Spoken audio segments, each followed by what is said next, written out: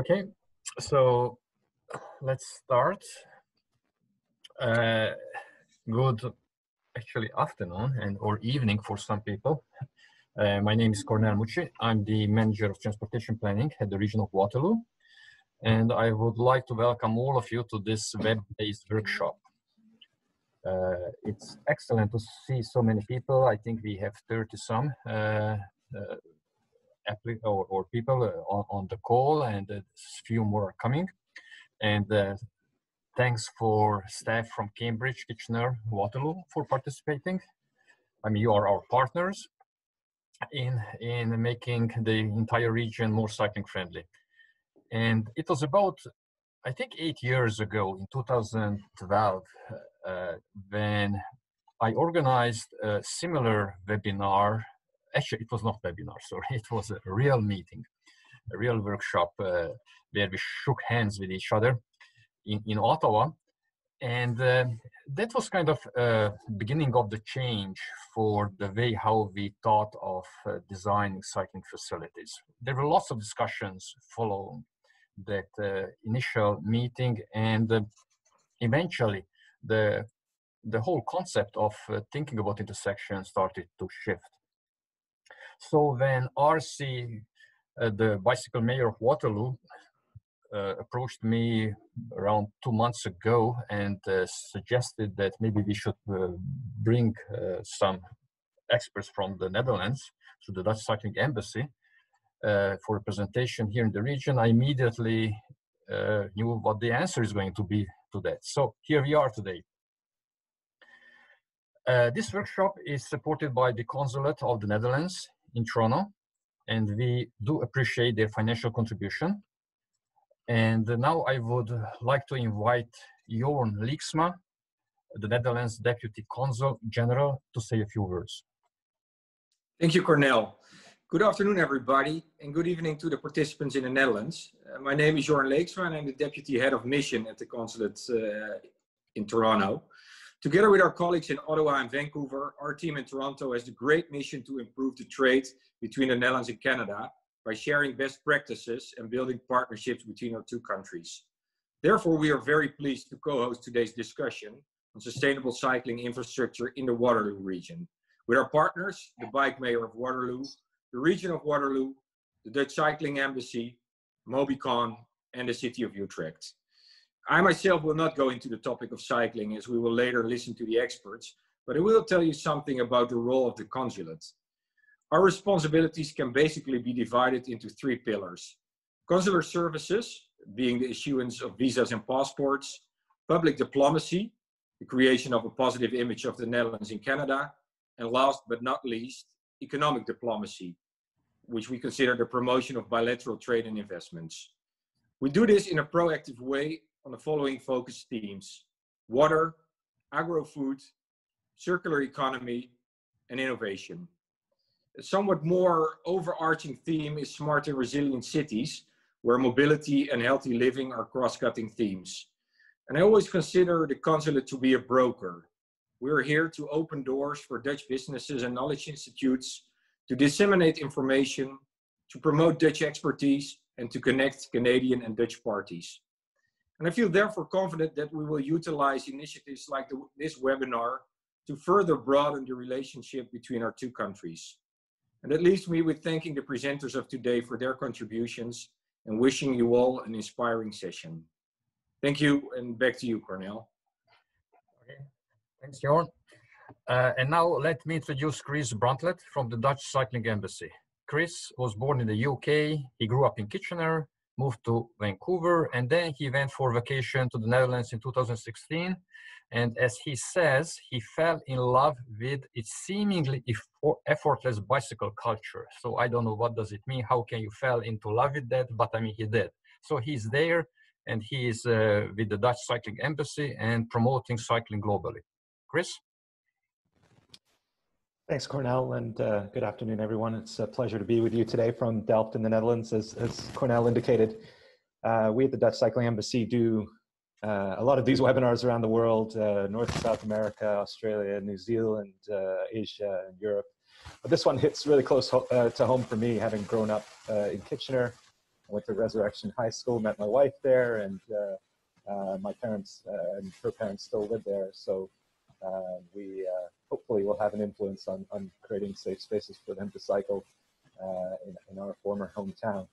We've got a really excellent lineup for you today. As you can see, Herbert Tiemens from the city of Utrecht and Lennart Nout from Mobycon will be giving presentations. We'll have time for a short coffee break and then about 45 minutes of question and answer, which I would invite you to submit your questions using the chat function, and we will disseminate them and process them and go through them one by one. I also wanted to note that today's session is being recorded. We will post a private YouTube link of the video for attendees to review and those that couldn't join us today but still registered, as well as PDF versions of all the slideshows for your reference. So before we get started, just a little bit, a few words about the Dutch Cycling Embassy. We're a public-private partnership based in Utrecht in the Netherlands, between the national government here in the Netherlands and about 75 organizations that work in the field of cycling. So they are private consultants, academic institutions, municipal governments, technology companies, bicycle manufacturers. If they're working in the field of cycling and looking to export their products and services internationally, we generally work with them and help them to do so. As I say, we have a really broad cross-section of knowledge and expertise that exists here of all different types of organizations, and we pride ourselves on being able to handle all kinds of requests from all different types of partners and acting as a facilitator between all those experts and the demand for Dutch expertise. Pre-COVID, it looked very differently. Our work was twofold in that we were hosting study tours and international delegations. We bring teams of decision makers and engineers and politicians to Dutch cities, ideally Dutch cities that are comparable to their own context, allow them to cycle the streets and then sit them down in a kind of a classroom setting and allow them to understand how those conditions came about and what's so important about them. And inversely, we also would take teams of Dutch experts to these local and regional governments and conduct workshops and help them with their specific challenges. As you can imagine, post-COVID, things have changed significantly. The demand for cycling expertise has grown, but our ability to travel has not. And so we've done a lot of these types of webinars and digital workshops with an eye on hopefully resuming physical travel and face-to-face contact in the new year. So for now, I'm going to just hand the floor to Herbert. And when I do so, so let me make him the host of this meeting so he can show his slides.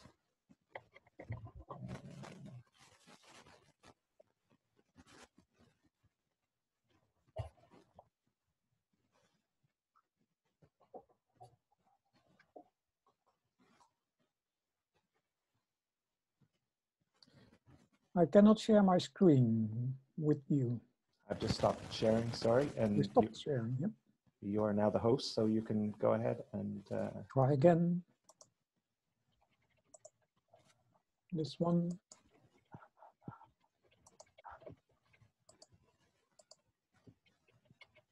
There we are. Well, welcome. Thank you for having the floor. It's an honor for me to talk in Canada about cycling in the Netherlands. As we were once liberated partly by Canadians, we have now a movie, The Battle at the Schelde, and it's a part of history. That's not very much known. It was very important for us. I won't go into the details. You have to watch the movie on Netflix or whichever channel is available. I will talk today a bit about bike and transit in the Netherlands. Later on, Lennart, he will talk a bit more about the cycling in the cities itself, how it works in the Netherlands. But I will give an overview of what we are doing at our train stations, especially. Because we know we have to cut down our CO2 emissions, and part of the solution is making our transport more energy efficient. And if we look into the details, well, this is in Dutch, but over here you can see what trains are doing and what walking and cycling doing. If you combine those two, then per kilometer, you have the best solution for longer distances that you can walk or cycle for your moving around. Well, bikes and trains, we have two ways to see that. You can cycle to the train station, park your bike, hop on the train, and then do your last part after the train station to your destination.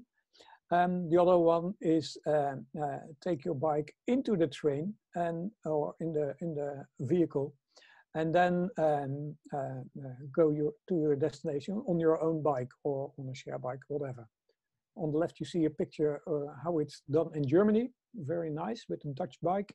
On the right, you can see how we are handling it in the Netherlands. We have a compartment where you pop in your bike and that's it.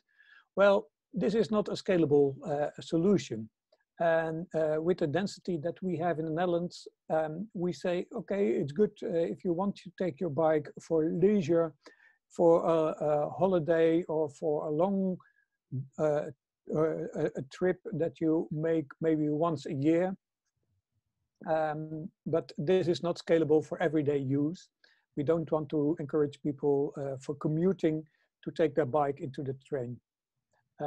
Folding bikes are expelled of it because you can fold them and then takes less space. So we don't talk about this one at this moment. We talk about the simple solution: park your bike at the train station and then hop on the train. Well, this is in the province of Utrecht, the train station of Soest. And it's the most simple solution that we have in the Netherlands. It's 16 racks where you can park your bike. There's even space available. You pick a newspaper and then you hop on the platform. You're on the platform. Very good solution. But as soon as things get bigger, then we have to investigate a bit more how it's looking. Well, I have been in Canada before, and I also saw a train station, and I was really pleased with that. Was something similar like in Soest. This is the train station, central station of Winnipeg. There's well, 10 trains a week, so that's not that many trains that are running. If you compare that to the train station of Soest, well, they have every half an hour a train in 2 directions. So that's even more. Well, train stations in Netherlands, they are pretty dense. And for us, then it becomes an issue how to travel to the train station. If you have a lot of options to travel to, then cycling to the train station, as you can see on the picture on the part left, the train station 2 might be a 10-minute ride with a bit difficult route, but it takes you directly to the train, to your destination, or almost directly. That might be different than only a 5-minute bike ride where it's free to park your bike, then have 3 minutes train ride, and then 45 minutes of another train, and then walk to your train destination. That's different. So we have a lot of information in the Netherlands nowadays, how people are effectively using both bikes and trains. We made models of it. The University of Delft, they have a really nice modeling that takes all these factors into account.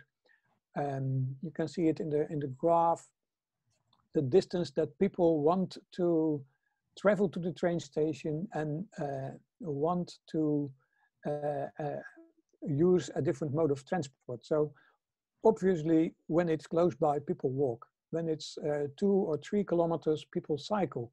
And it tend to be longer, then people might take a bus or a tram or other transit. And also, well, cars, they also take a share, but not that much. It's mostly cars as a passenger, and then drivers themselves who go to a train station and then hop in the train.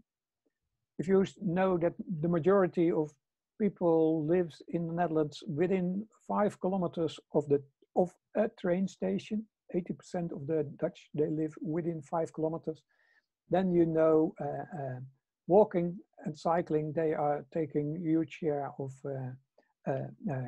going and also leaving from the train station.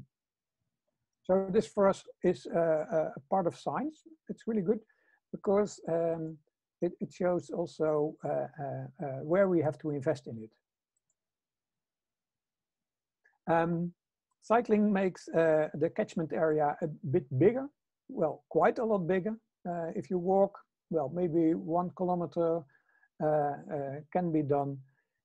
But if you cycle, 5 kilometers is easy doable. We found this with tracking data that the catchment area is longer, it's bigger, and we have this information also to find out on which side of the railway you have to build your parking for the trains. Really helpful for us because it's large investments that we have. The picture on the right, you can see the city of Den Bosch. Well, it's a city, 90,000 people. It has 3 stations close by, but the main one in the red dot, it's Den Bosch, the central station, so to say, but it has direct connections to Eindhoven in the south and Utrecht, Amsterdam in the north. Trains are running 6 times an hour. So for them, it's really convenient to cycle a bit longer to hop on the direct train. And for us, well, it works really good in everyday life. This is the way we commute. So now going to Utrecht, where I'm working, and it's in the heart of the Netherlands. It's really the node, the central node of the network. This is the network of the trains that we have in the Netherlands. For reference, it's the size of Nova Scotia, but it has the population is almost the same as Canada, I believe. Well, I shouldn't be. Chris knows the numbers better about Canada, but 17 million people are living on a tiny bit of land. Utrecht is somewhere over there, and within 2 hours you can travel almost to all parts of this network, at least the blue lines that are the main operator, Dutch Railways, and then we have some regional railways. The tracks are all owned by a rail track company, and that's part of the government. It's now placed apart of national government, but still it's well, having its subsidies from the state, and also get its money from giving rights to operators to run trains over it. So, well, Utrecht looks like this on a rainy day. Of course, even when it rains, the old canal is a beautiful place to go. But also next to it, we have the train station. And the train station in the past, it looked something like an ocean of bicycles. As you can travel within 2 hours to every corner of the country. People tend to live in Utrecht and have flexible jobs to go everywhere. And people really make an easy way of living. They cycle to this train station and then hop on the train. And we saw the numbers growing. We had about 10, 12, 15,000 bicycles outside around the train station on different locations. So 10 years ago, we said, well, we want to densify the area around it, especially for people that are traveling to Utrecht to work. And we want to densify it, and we want to make it safer for people that can park their bike at train stations. We decided together with the national operator, with the state, with every party together, we said, well, let's do something new. Let's build garages to park bicycles. So we started, we had already smaller garages, 5,000 and 1,500 bicycles that could be stored. And we were working on different locations that we could easily park, well, in the end, 22,000 bicycles. And that's really a lot. As you can see on this picture, I took it a few years ago from our office. You can see in the middle the sea of bicycles everywhere, and it's taking a huge space. And if you compare that, people were walking a longer time from their parked bicycle to the train station, to the platform, than actually cycling in the city itself from their home. Then we knew that we had to do something, that this wasn't a system that couldn't work anymore. So you can see the cranes where we were building the garage. And well, this is the smaller garage, 4,500 bicycles can be parked here. And it's in 3 stories, and all 3 stories have double tier racks. So double bicycles are put on top of each other. And by this, we can increase the capacity dramatically. It's really a lot of steel, but because of the colors and the way it functions, people feel very confident and very safe about it. There's also staff walking around, and also at the entrance that checks if you are leaving with your own bicycle. The recent opened bicycle garage, well, it was opened last year, but for me it's still recent because I haven't been there for half a year now, is underneath the new platform. I will show a short video. I don't know if it will work properly by Zoom, but I will send you the link because it's also on YouTube. Yeah, so.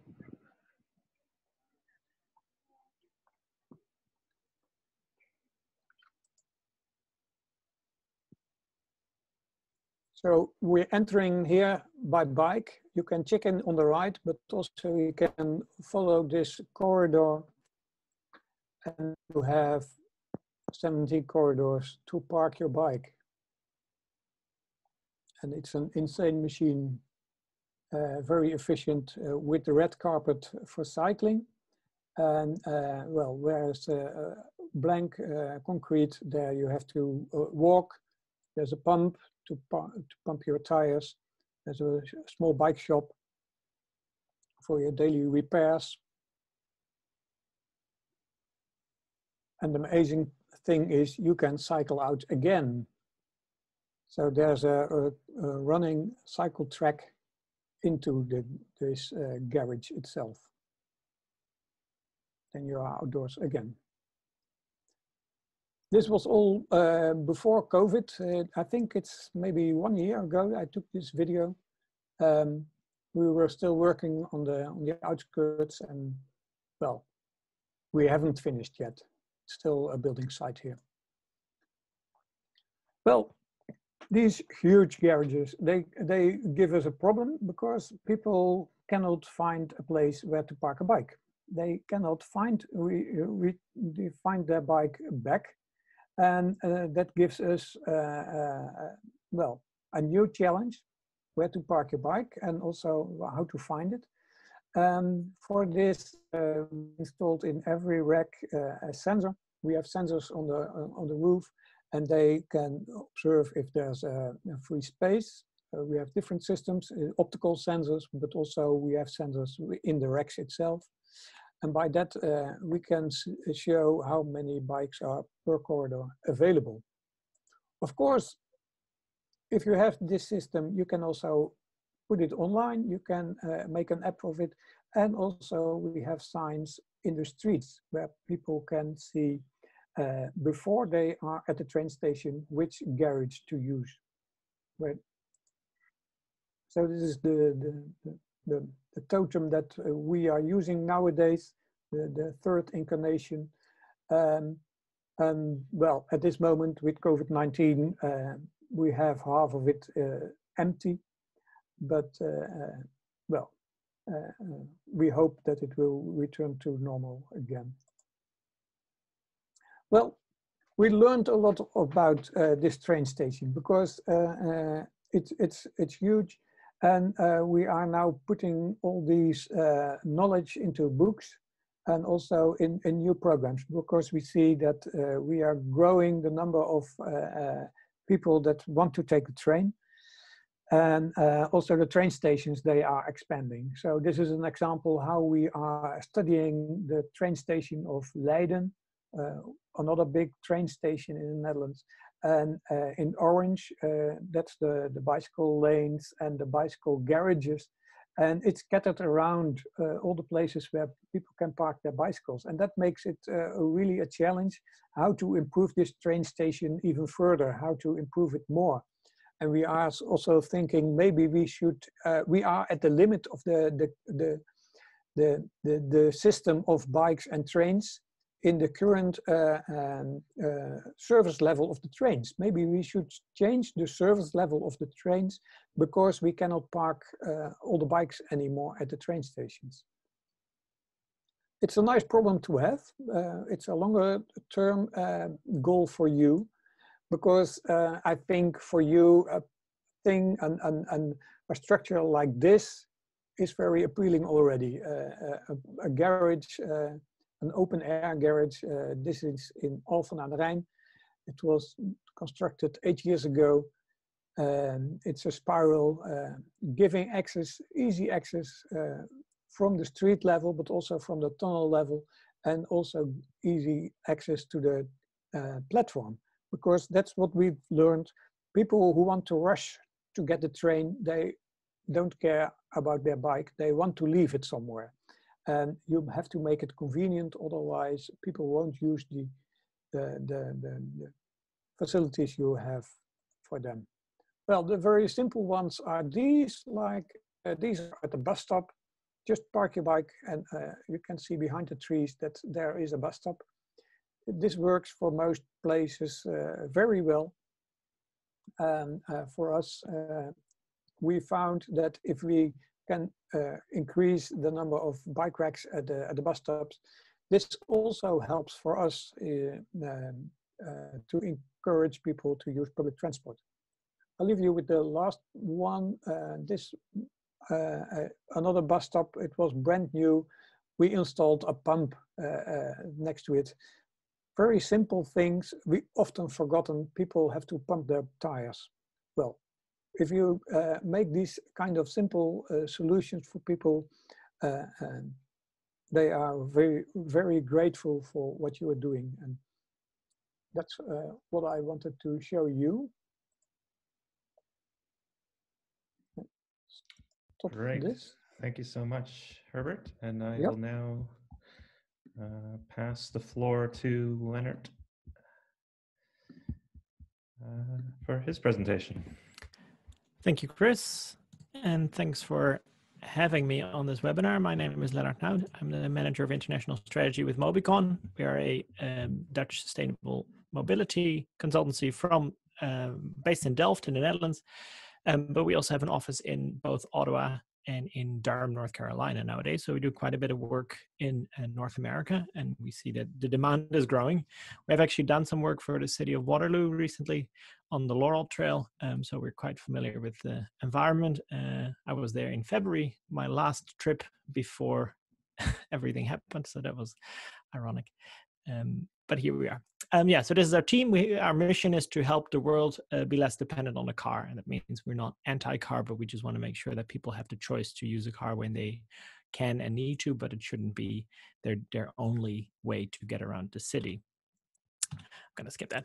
Today I have a couple of topics. One is the design of corridors, so separated bike facilities, how to get people actually to those train stations that Herbert was talking about. We know you're currently in the process of planning and building a new train station in Kitchener, which is something that we'd like to contribute a little bit to in terms of thinking. And as Herbert said, you can see in the Netherlands the integrated way that the infrastructure and the network is tied to the train station is quite crucial in the in the success of the transit and bike combination.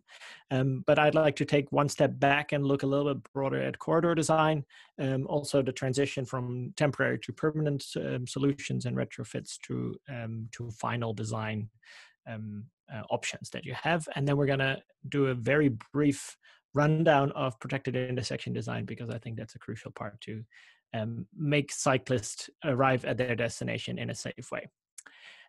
So first, street design or corridor design in general. At a fundamental level, what we see a lot is that people consider it road design, and they conflate road design and street design. To use a road designing manual to design a street, and that's quite a different beast.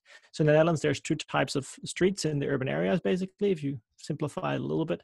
There's a distributor or arterial road that looks like something on the left. That's the base drawing, and has been replicated in Canada with a street on the right, more traditional, more separation, asphalt street, that kind of stuff, probably a 50 kilometer per hour speed limit. And you're relying on signage and probably traffic lights to manage the traffic flow.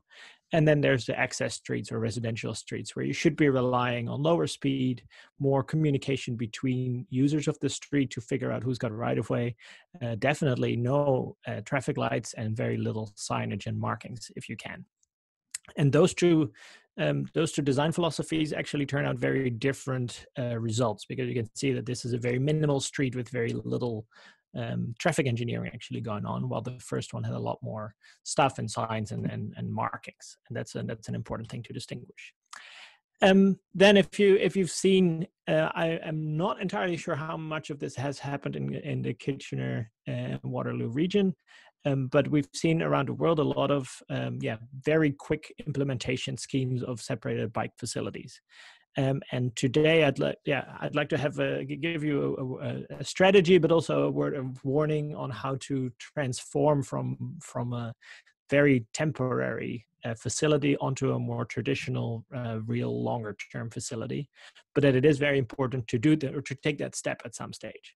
This is an example from Auckland in New Zealand, where I used to work. And this is one of my former colleagues who took this photo, where they, on day one, just put out the cones. Very simple, just put the cones out, take a lane from the cars, or in this case, the buses, and make it pedestrian space. But what they found is that pedestrians actually don't like using this space because it doesn't look or feel like pedestrian space. So they needed to do more.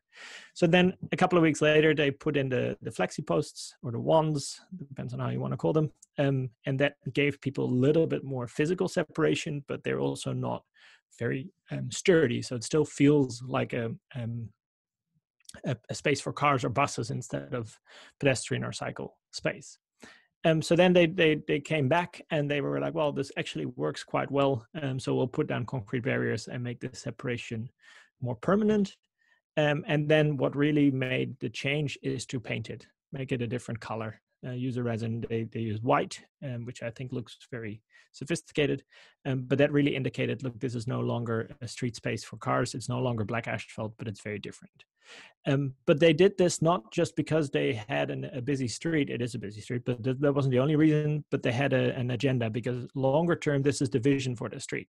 So while they used the COVID crisis as a reason to implement something very quickly, they did have a backup strategy in their minds about where they were going to go with this, and that gave them the legitimate reason to actually make these changes more permanent, but also to see how the street would function if you had have a different layout. So that's what I would like to give you as a message today. If you do have temporary facilities, if you have some open streets programs, don't leave them in as flexi posts and bollards for too long, because people will start to hate the look of them.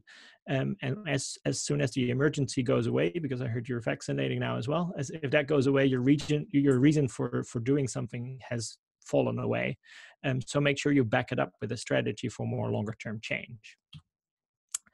And that leads me to the next topic of if you want to have that permanent change, and if you want to really capitalize on the programs you're doing, there's a few things that you shouldn't forget when drawing out new infrastructure types, especially when you're not retrofitting, but really starting from scratch. So for example, if there's a sewer upgrade and you need to rip up the whole road, or if there's a greenfield development where a big developer wants to come in and build some residential streets, that's really a moment where you should have your standards at the ready and only accept best practice. Don't settle for a shared path because the developer doesn't want to pay for a proper cycle track.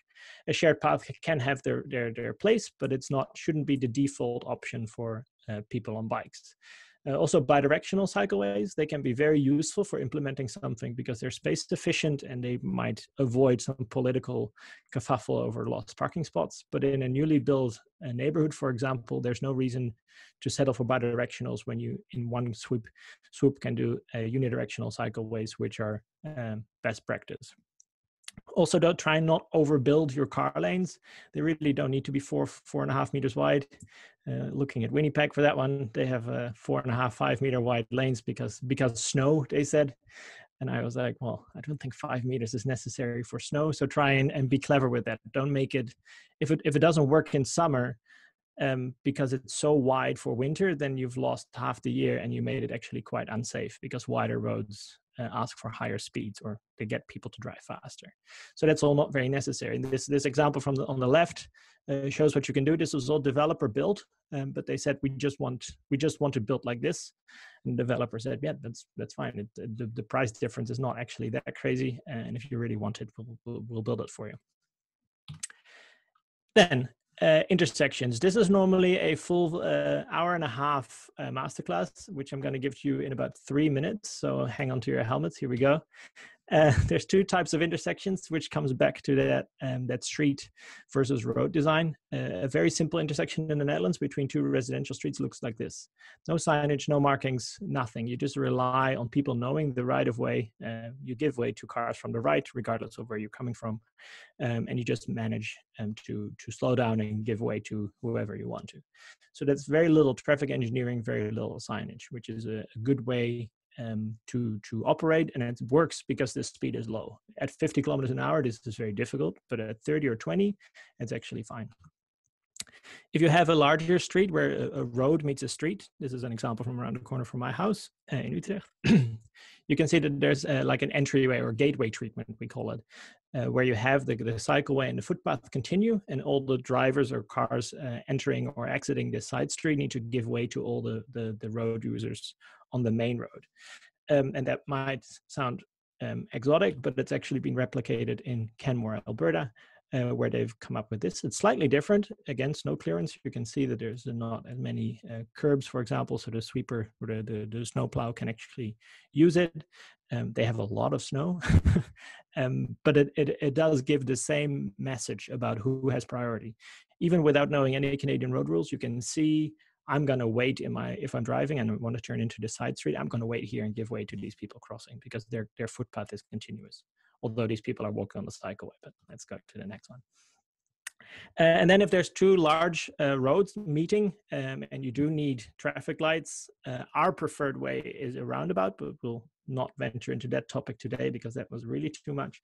But if you have traffic lights and you want them to operate safely, the protected intersection is really the way to go. There's a few fundamentals that I'll quickly run through.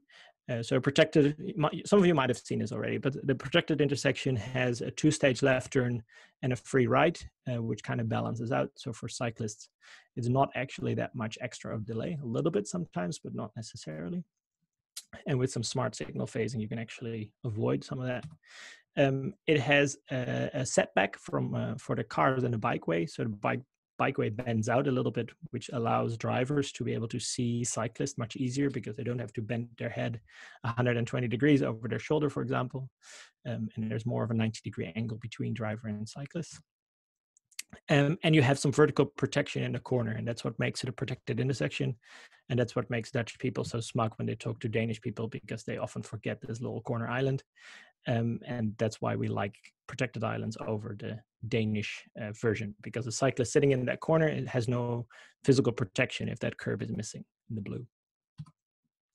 And that also allows for a setback more to the or set front, actually. So you have a lateral and a longitudinal shift. So the cyclist is moved 5 or 6 meters to the right of the car waiting at the stop line, but also about 10 meters in front of the car, which makes, well, you can imagine if you're sitting at a traffic light, you can see the cyclist in the corner of your eye. So when you're going to start to turn right, you already know that somebody's there waiting to cross as well. And that avoids a lot of unexpected conflict.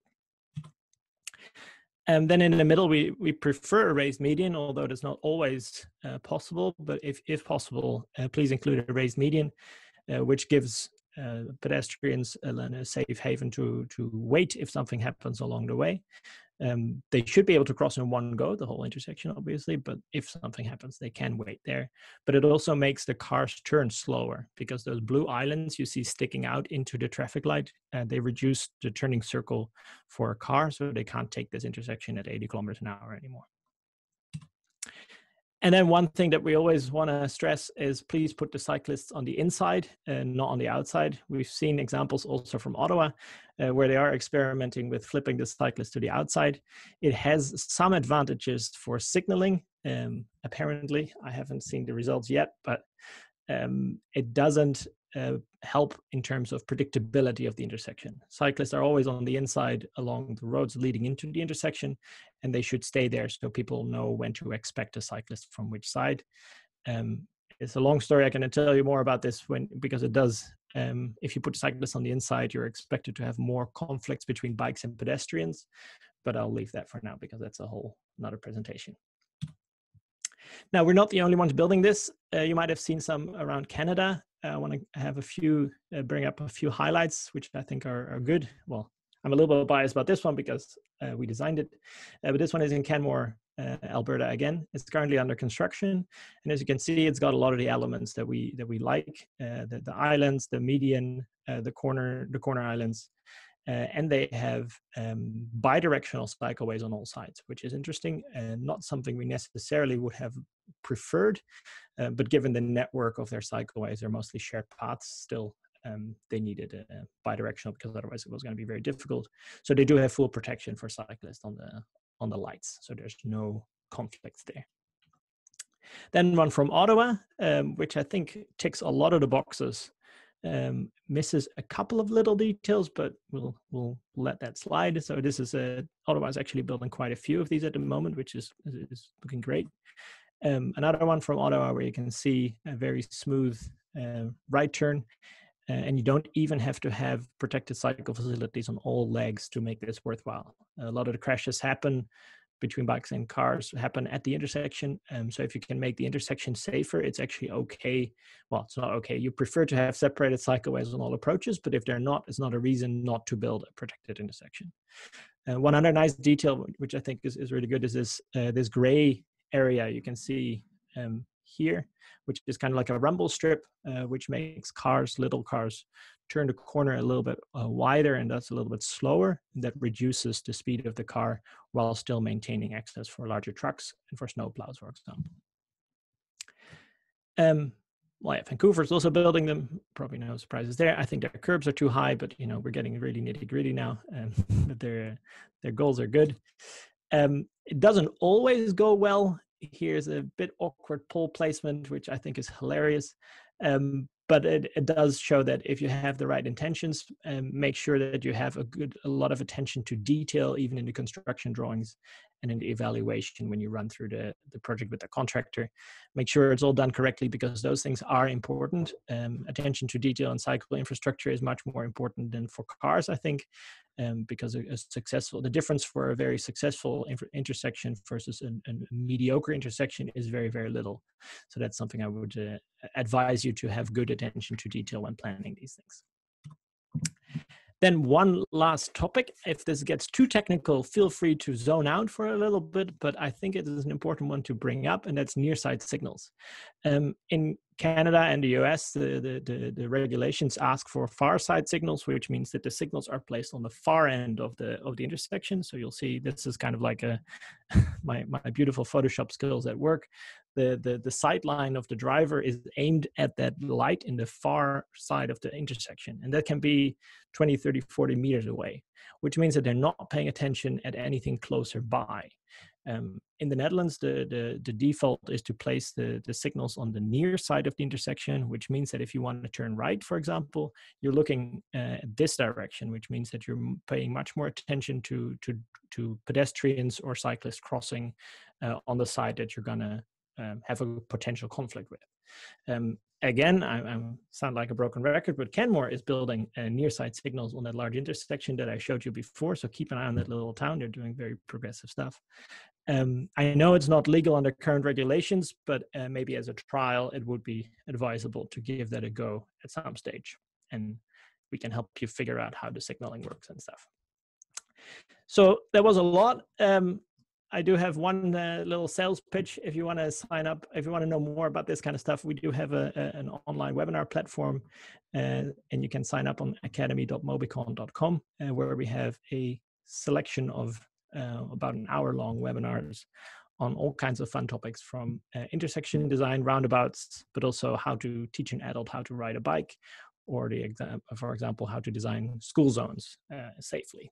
It is cheaper than Netflix and a great Christmas present. So with that, I'll give the floor back to Chris. Phew. Okay. Thanks so much, Lennart. That was an absolute whirlwind. I hope everyone... Sorry. No, it was great. Yeah, we have a coffee break scheduled, but Lennart's actually double booked and has to step out in about 7 minutes. So he has his colleague Justin here, who will also be available to answer questions. But feel free to take a minute for a coffee or a washroom break. But otherwise, you can type your questions into the chat box, and we can get started on the Q&A whenever.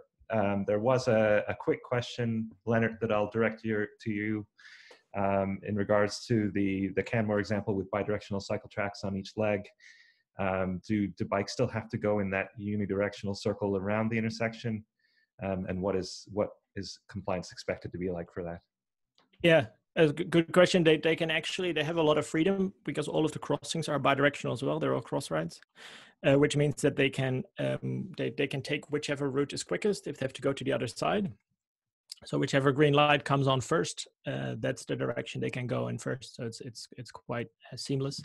The way they phased it is they basically give one side green, and then straight after the other side gets green. So it's like yeah, gets a bit technical again, but it's well phased for cyclists. So we hope compliance is good. But it is the reason why we said you'd better have bidirectional crossings, because otherwise compliance is going to be horrific.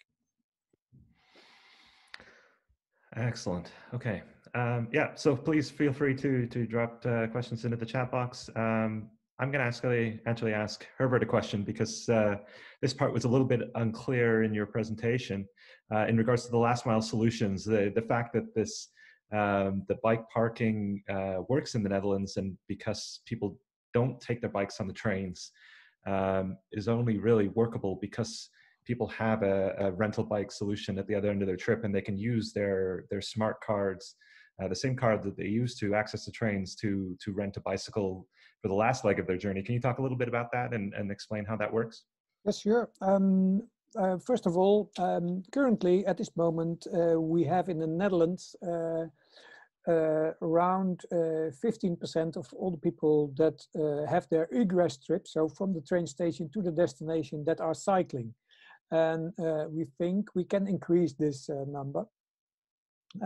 Most people, they have now their destination within walking distance of the train station. So they walk there maybe 1 mile to their destination, and that's it.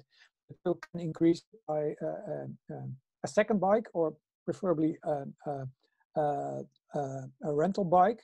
Then it's much better. The rental bike system in the Netherlands, it's operated by the Dutch railways, And it's for every train station. It works more or less the same. You have your travel card, which is also standardized in the Netherlands.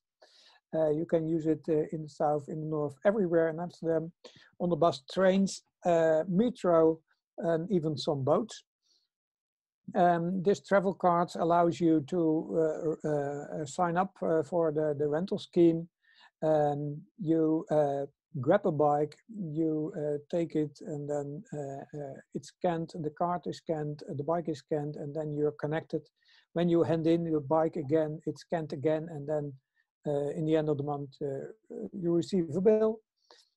In that way, it has become extremely successful. We started 20 years ago with maybe 3 stations, 5 stations, with 75 bicycles. We have now in the Netherlands over 20,000 bicycles on 315 train stations. And those bikes make over 3 million trips a year. So it has grown, and it's well, until last year, this year, it was growing with double digits. It has become less successful because people are traveling less, but we have now different groups as people try to avoid buses, try to avoid trams. So there's now different groups that are using it during the COVID-19 period. But we are very curious how it will develop in the future, because we now found new people that might use it. Wonderful. Thanks, Herbert. So Lennart, before you disappear, I'll get your thoughts on the best practice for integrating bus stops with segregated cycling facilities. Can you say a few words about that? Yeah, I'm a big fan of the boarding island, the raised boarding island. Get people to step off the bus first, so they can land in a place that is safe and that is not a conflict zone. Get the bikes to go around the back if you can. You usually can. Not always. There is unique circumstances when it really doesn't fit, and then maybe an on-road bike lane is the way to go, depending on the bus frequency as well.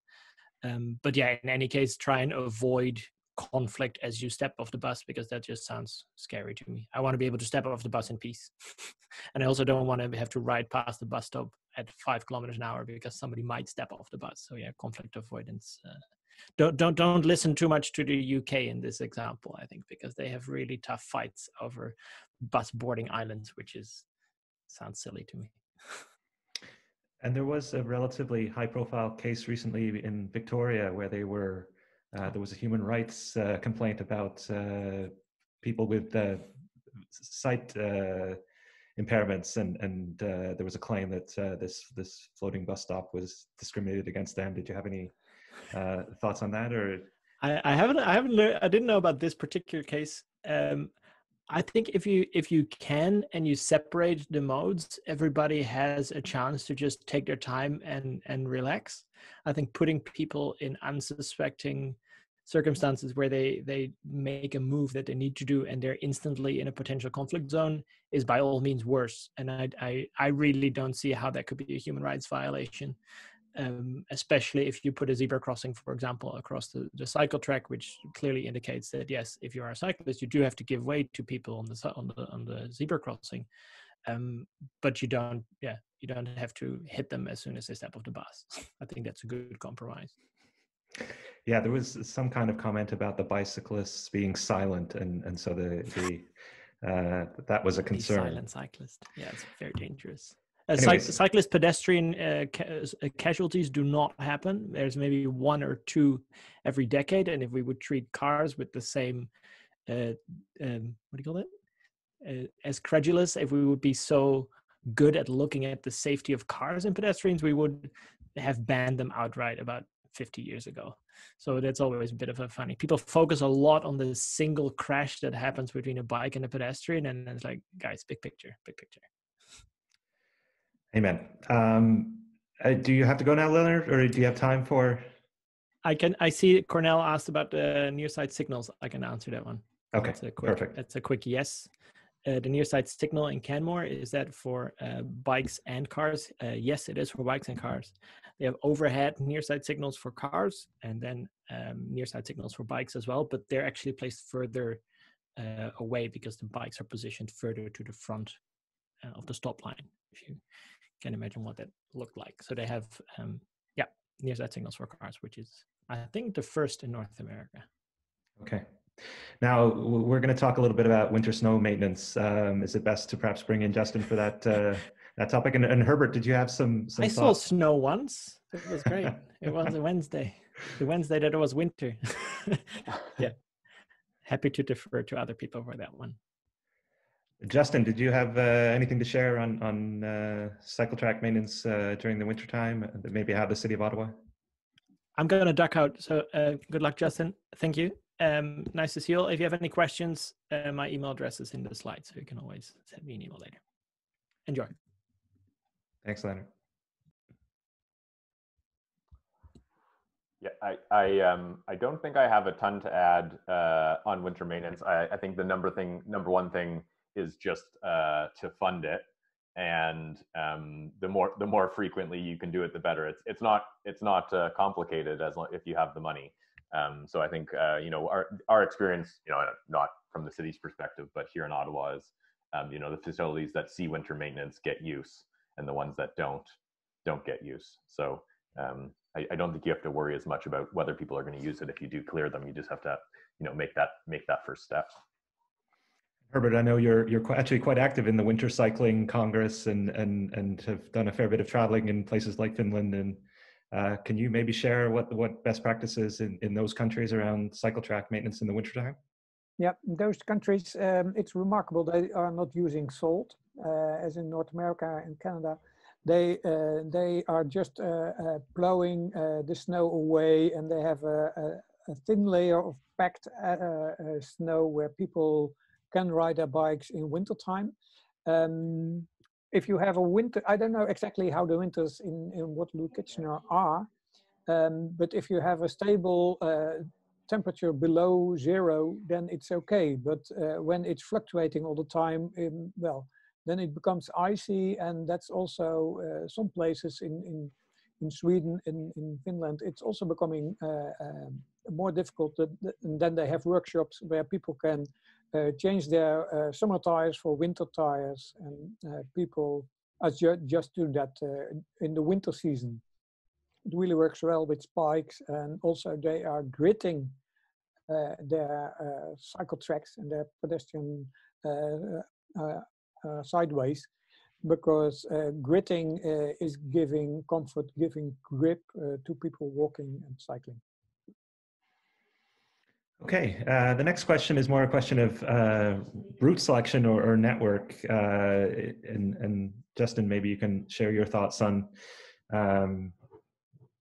choosing routes that are on high volume, multi-lane arterial roads versus perhaps going on lower stress parallel routes. What do you typically advise cities when it comes to choosing streets for cycling? Yeah, I think this is comes to a matter of kind of prioritization and phasing. I think from the Dutch perspective, the first policy is that you need to start finding ways to get those accesses off the arterial routes. So when redevelopment happens, make sure you don't maintain access off the main roads. But I mean, there's also two sides, which is that there's through traffic for cyclists and access.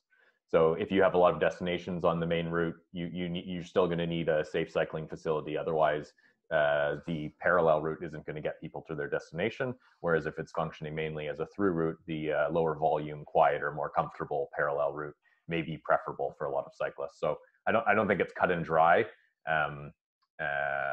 Eventually, you probably need both, but I think those are some of the considerations to keep in mind. Yeah, I mean, Herbert, do you have anything to share in terms of the province and city of Utrecht and how they've approached this? Yeah, well, we have a different starting point. We had cycling already for a long time. So given the situation in a lot of cities in Canada, I would say, don't talk about if you start on busy roads or the other roads. Start to define your network first and the direct routes that people want to take. We often see beautiful plans of cycleways next to rivers, and they are bending along journey, and it's great for summer cycling for recreation, but it's not going from A to B. If you want to go from A to B as a daily cyclist, you want to have the shortest route. And if it's a busy route, people will use it because it saves them time, and then make it safe. If it's not a busy route, then it's perfect. But if it's a busy route, well, then you have to separate it, protect people that are cycling there. Okay. A couple more questions about the protected intersection, Justin. I'm not sure if you're able to handle these, but there was a question about the placement of the near side traffic lights and making them easy for the drivers to see. Do you have any kind of insight in terms of where the height and the placement of the traffic lights is ideal for the driver? Yeah, I'm not sure about the exact height. I mean, I'm sure they kind of fall under a lot of the same challenges we have here, which is that, you know, you have to make sure the buses and trucks can fit underneath them and nothing's impinging. But I think one of the inherent safety elements of near side signals is that they are difficult to see if you go past them. So it's kind of a self-reinforcing system, which is that by placing the signals on the near side, you're required as a driver to stop in advance of the stop bar and not infringe on the crosswalk, because if you do, you're not going to be able to see when your signal turns green. So there is an element there of behavior modification, which is that the position of the signals reinforces where you need to stop. Otherwise, you're not going to be able to kind of participate in the intersection. That's a great point. And then someone was also asking about the placement of the bullnose and how that may impact the turning radius for larger trucks making left turns in a protected intersection. Yeah, I think a lot of times it will. You still have to run your same turn templates, and I think similar to a regular corner radii, you can use a truck apron on a bullnose if it's big enough. If it needs to infringe a little bit, you know, Dutch intersections are often much more constrained, and they just don't permit the same size trucks in their urban areas. So I think it's still doable. You just you know, kind of use good engineering.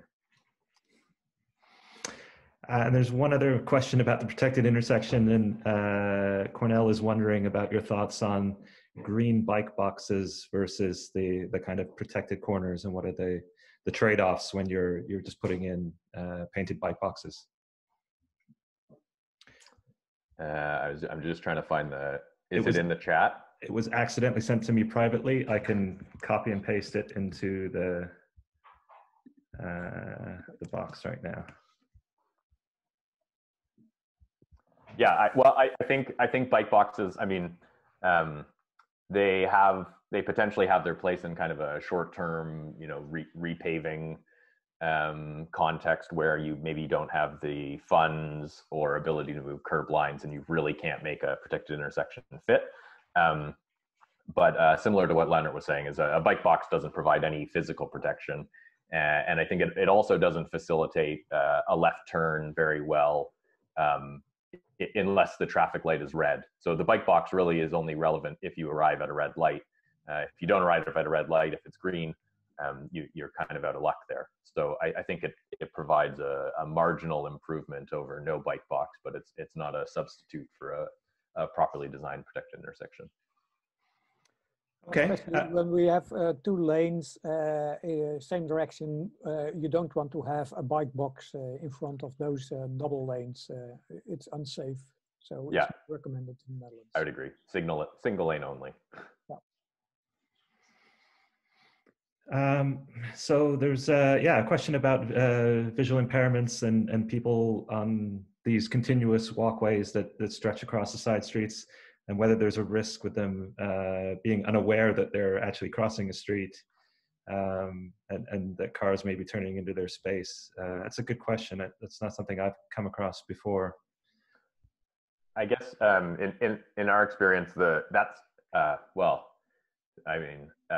kind of the point, I guess, in some regards, which is that the street is really deprioritized. The same way we don't treat every driveway, especially along a sidewalk.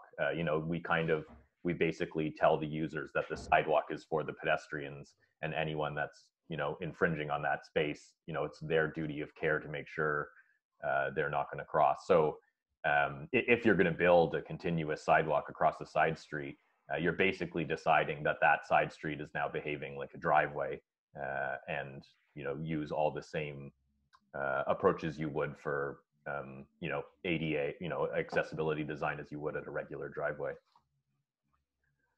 Okay. Yeah, we're out of questions. So if anyone has the additional questions, please drop them in the chat box. I'm going to ask Herbert a question about light rail and cycling, because I know Waterloo Region is in the process of building out a light rail system. Utrecht just opened its first couple of light rail lines. Are there any other different design elements that are going into combining the bicycle and the tram versus the regional or national train network? No, actually, no. It's more or less the same, although the size of the scale is different that you want to attract people from. So given a train station in Utrecht, it serves people from 5 or even 7 to 12 kilometers that are cycling to the train station. A bus stop or a light rail might serve people maybe 2 kilometers away from the stop. So in that way, it's more or less the same. And then the volumes of bicycles at the bus stop, well, they are less, but still they can be quite a lot. We have bus stops in Utrecht where we have over 100 bicycles parked, because it's a very attractive point. And also, it's the last bus stop in the city itself. So people tend to cycle to the end of the city, to the border, and then hop on the bus, because well, outside it's dangerous or something, or they don't know the route, or it's too windy, or the road conditions well, don't feel good, not safe anymore. So people tend to cycle to the end of the build-up area and then hop on the light rail or on the bus. Also, it's cheaper because you're charged by every 100 meters. So the more you cycle, the more you save. Great. Question for you, Justin. Do you know, I've never seen this acronym before, TWISI, truncated domes. Are they always used to cross the cycle track at the intersection? Yeah, well, we affectionately refer to them as Twizzies, though I've heard that that's very much an Ottawa thing, and I don't know if a lot of other places call them Twizzies, but yeah, truncated domes, tactile surface, tactile walking indicators. Yeah, I think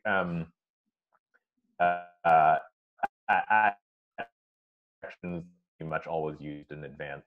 And I think North America, to be fair, is doing perhaps more in some ways on accessible design than the Dutch are. So that's something, maybe, you know, knowledge can go both ways there. But the Dutch also use, rather than just the kind of the domes at the intersection, they also use a lot of positive reinforcement. So they'll have the linear strips to guide people along the sidewalk to the intersection, rather than just kind of having the alert at the intersection itself. So Herbert, if you want to add to that, by all means. No, it's what you say. We are very flexible in how to make a street instead of a road.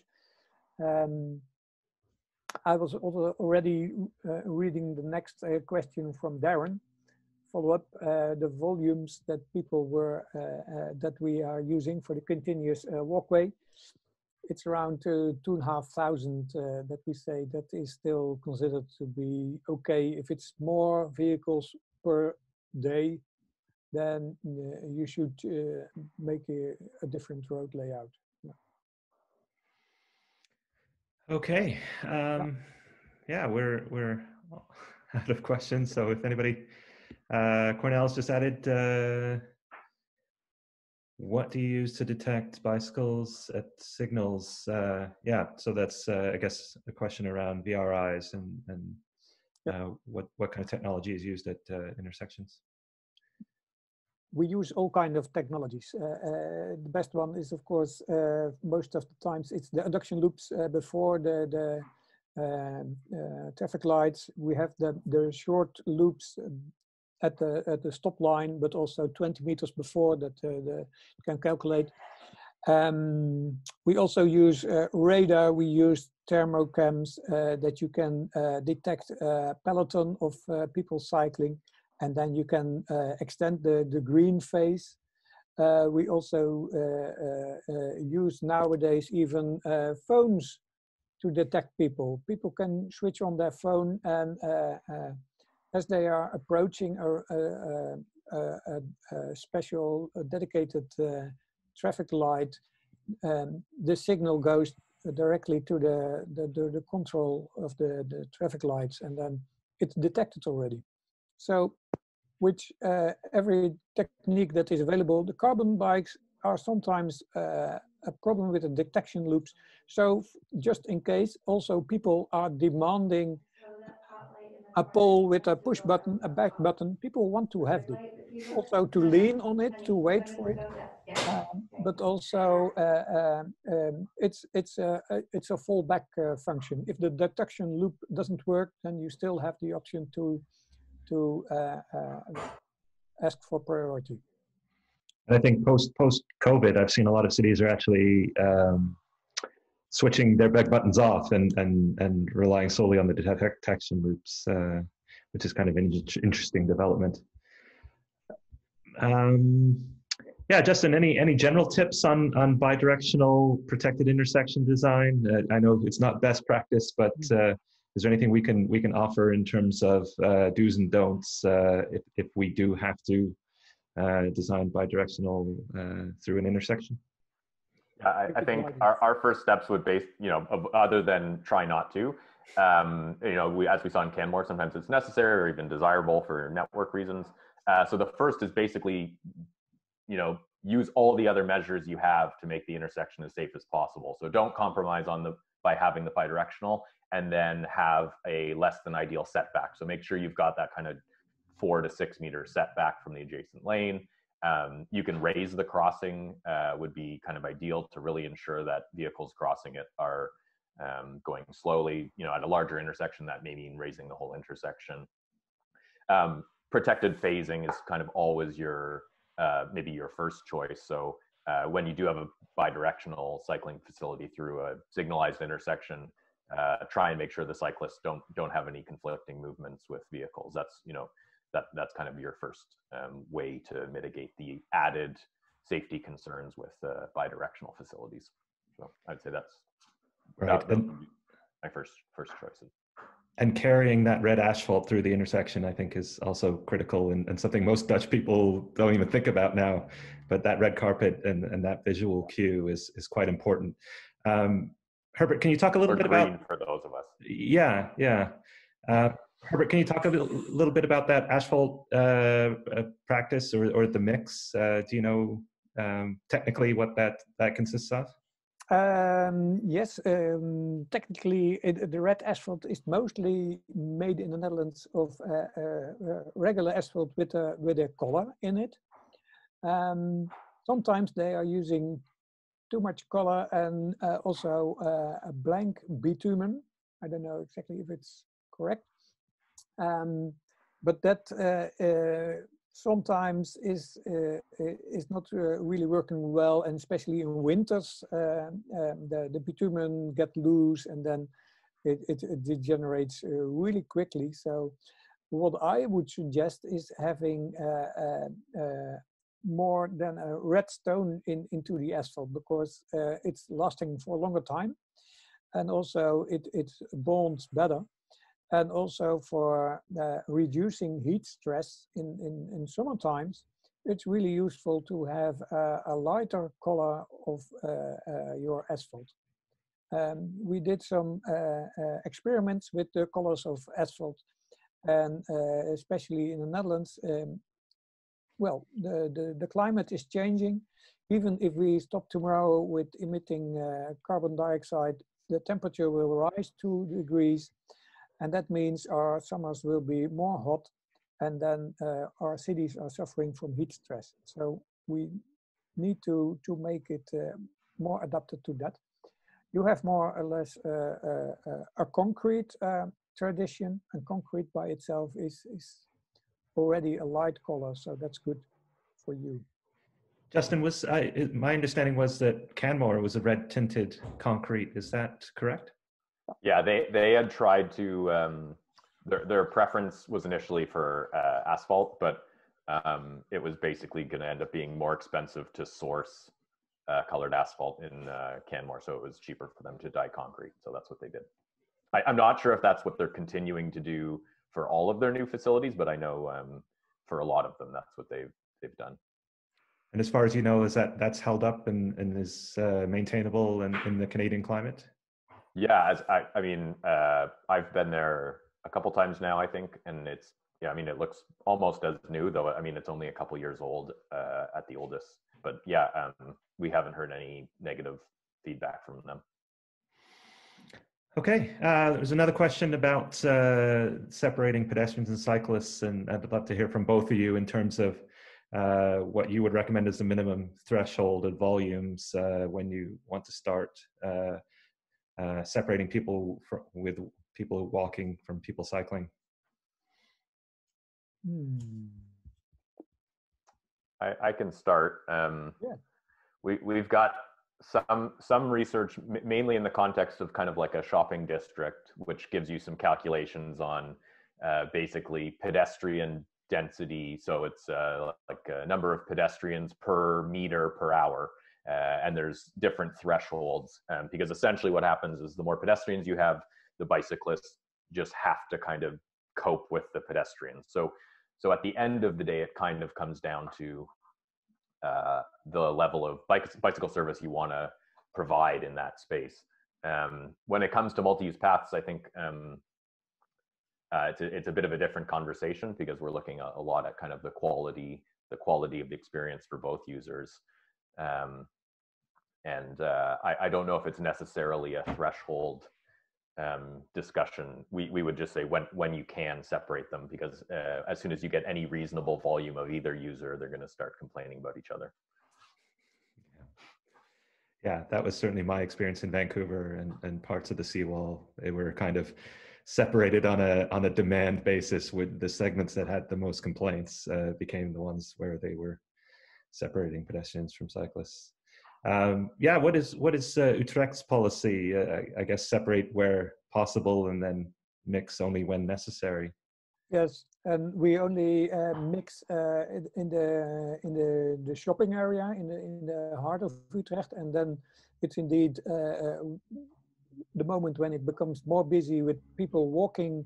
The number of people cycling declines, or they also become pedestrians. They jump off their bikes and they walk the last 2 meters to the shop, or they take a detour, and then it's quicker to make a detour than to try to squeeze into the pedestrianized area. What we see more in the outskirts, where we have sometimes mixed use. Also, by law in the Netherlands, as a pedestrian, you are allowed to use the cycle path if there is no pavement. And then you know that you are more or less the guest at the cycle path. And also the volume of people cycling in the Netherlands, it's much higher than in other countries. So for that reason, there's not often a conflict between people walking and cycling. People know what are the rules at the cycle path. But also we see people walking their dog, especially at night. That can be a tricky one on a cycle path. And then, yeah, there are sometimes complaints or people get angry at each other. But most of the times, as we are all humans and can talk to each other, then it's a minor conflict. And I think it's worth emphasizing the point that Lennart made, that the Netherlands is statistically also one of the safest places to walk as well as to cycle, and that walking is incredibly comfortable and safe here, and those micro conflicts that happen between pedestrians and cyclists are small potatoes in comparison to the ones that we accept in elsewhere in the world between cars and vulnerable road users.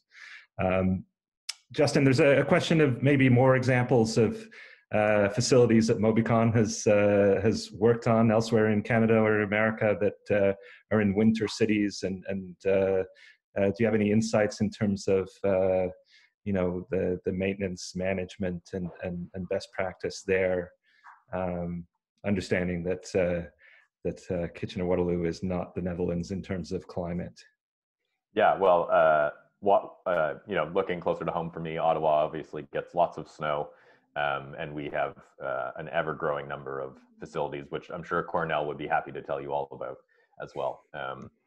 So yeah, lots of snow clearing happening here, and I know on the projects we've worked on in Ottawa, it's always a discussion when it comes down to design. Montreal is doing huge things. They've had separated facilities longer than pretty much anyone else in Canada, and also probably some of the most severe winters. So if Montreal can do it, that being said, they tend to stay frozen a little longer. And Herbert kind of alluded to this. Finland does a packed snow kind of treatment versus plowing and salting. But with our increasingly kind of freeze-thaw cycles in Ontario, it's a little trickier to kind of take that approach. And I think Montreal's maybe a little bit in between, but we can definitely look to what they're doing. They're using a lot of brushes alongside plows for better maintenance standards. But I think there's a lot, you know, an increasing number of cities we can look to. Edmonton as well as, you know, doing a lot. So I can't cover it all right now, but we've got a lot of great examples in Canada that are kind of pushing the limits with very Canadian winters. And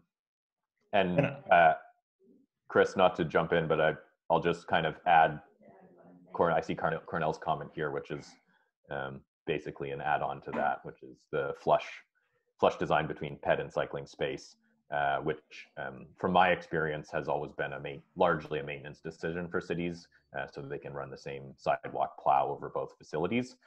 I think what we're seeing is that places that have used a flush design have increasing numbers of compliance issues with pedestrians and cyclists between the two, especially pedestrians coming onto the cycle track. It's not their fault, it's just kind of the way you operate when you walk places. And then back to the visual impairment, delineating that space between them is increasingly difficult, especially in the winter. So these kind of tactile surface indicators that delineate the side of the cycle track from the sidewalk have needed to get bigger and bigger and darker and more contrast. And I think that challenge is really more readily remedied with a small curb that's, you know, can be detected with a cane. Yeah. Herbert, go ahead. In Sweden and Finland in the past 40 years, they designed non-motorized space just as asphalt, and then pedestrians and cyclists, you have to figure it out yourself. You're not in my way as a motorist, so go ahead. And nowadays, since cycling has increased a lot and there were a lot of complaints between pedestrians and cyclists, they started to separate them, but not that much as great separation, because this causes conflicts in winter time and winter maintenance. So they have a separation with a rumble strip. So 3 stones next to each other, and then asphalt on both sides. And one side is for walking, one side is for cycling. And this works very well, because then they can still use the same large truck for snow clearance. It depends a bit, because in the city of Helsinki, they are really using now curb protection between pedestrians and cyclists. And that's also because it's very much influenced by the sea, and they have a lot of melting water in the winter time. So they need definitely that flush treatment. And I was just going to plug, if you're interested in learning more, definitely get involved with the Winter Cycling Congress. It's wintercycling.org. They have a virtual event coming up on the 11th of February where these exact discussions take place, and they're sharing best practice around maintenance from cities like Montreal and Helsinki. So I would certainly encourage you to get involved. with that, if we don't have any more questions, I think I'll wrap this up. It's been a really robust conversation, and thank you very much for sticking in till the bitter end. I just want to plug very quickly one more thing, and that is the Crow manual for bicycle design, which we are currently offering as a promotion for the month of December for 99 euros. So if you go to this is a lot of these design details, engineering details that we've been discussing. Everything from network design all the way down to curb cut design is in this Bible of bicycle design, and we currently have it on offer for 99 euros versus the regular price of 137. If you go to bit.ly/crowholiday or crowplatform.com. So with that, I'm going to hand the floor back to Cornel for some closing words. And I would just, again, thank you for your involvement. Thank you to the Consulate General in Toronto for their sponsorship of this event. Thank you to the Bicycle Mayor RC for connecting us with the region of Waterloo and getting this conversation started. I hope it's the first of several conversations that we have moving into the new year, and would certainly love to hear from you about topics or ideas or discussions you would love to have in your day-to-day work. But for now, I'll hand it to Cornel to say the final words. Okay, thanks. Thanks for the presenters and to the Dutch or the Netherlands embassy for supporting, or the consul for supporting this. And now that you mentioned the Crow manual, now I see that what will be our contribution to the next edition, and that will be winter maintenance, because obviously, I mean, that is something that we will have to develop in Canada here. I mean, we got some clues from other places, but I mean, this is a very special issue for us here. So in a couple of years, I believe that we will have a whole chapter on that, and I mean, we can include it in your Crow manual. Otherwise, thanks for the questions. And well, I mean, these things are new things, and I mean the cycling facility development in our environment. And I think the best way, and probably the only way to develop those, is to rely on local experience and on experience from others who have done similar things in similar environments. So with that, thank you. And those who haven't had lunch, this is the time to go out from your office and have something. Goodbye.